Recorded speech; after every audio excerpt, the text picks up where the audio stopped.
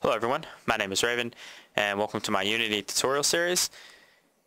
In this particular tutorial, we're going to cover creating a new project, and we are going to import the very simple and probably very horrible texture pack I made that we'll be using for a lot of the tutorials that I'll be making. I want to note that the tutorials will be broken up into two parts. One, which will probably come out really rapidly, which will cover the actual editor itself, and the second one that will cover specific games. And we're going to start small, with some games, just clones of others like Pong, maybe Pac-Man, but we're going to start simple, and then I'm going to build a very large scale game.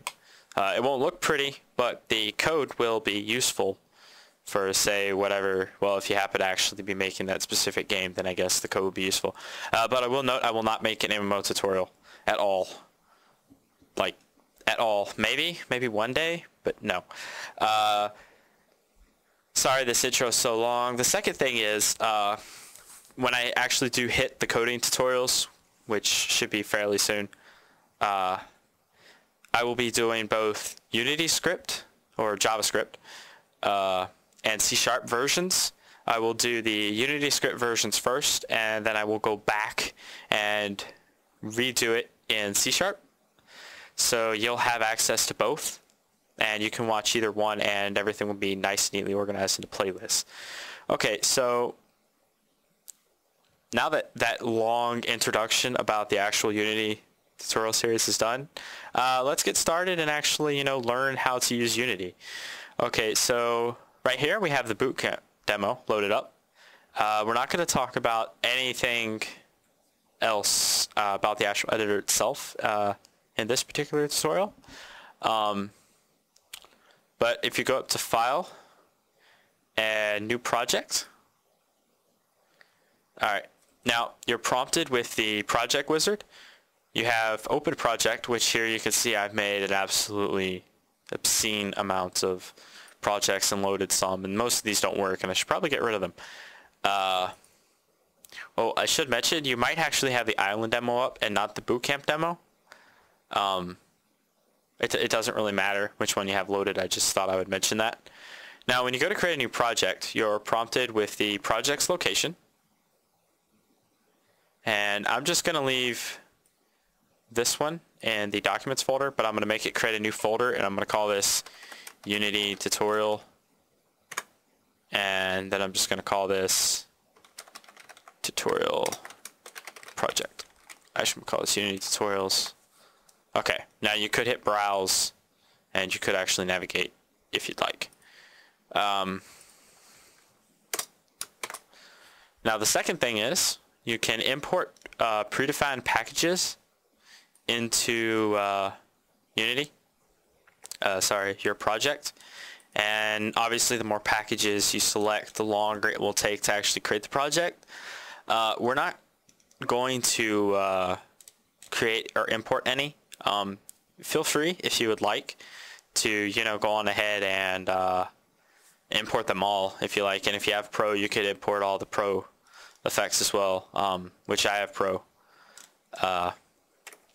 We'll actually probably bring them in as we need them later. I guess you could go on and do it now, but I want to keep the file size kind of tiny for the project itself until we actually do need it all.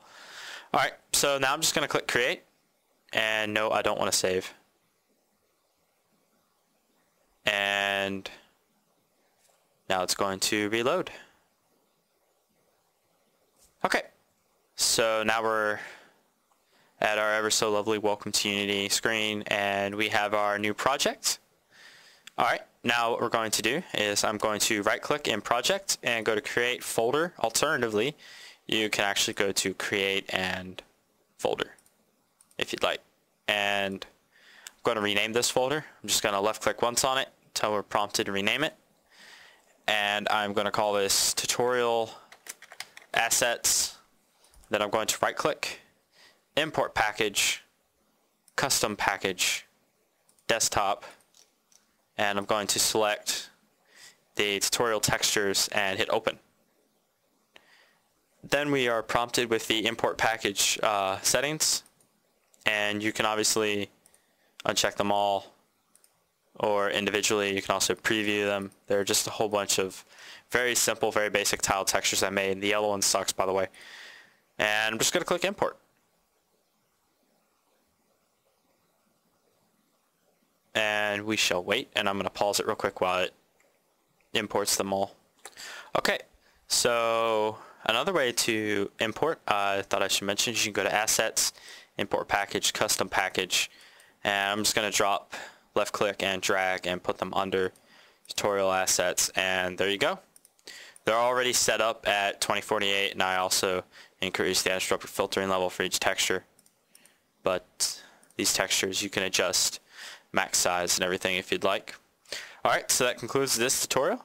In the next tutorial we'll look at all the movement widgets and the rest of the UI, which if you haven't already noticed, I have a custom one that I set up for myself, and we'll look at doing that. If you have any questions, stop by my forums or my IRC, both of which are located inside of the description. Well, links to, rather.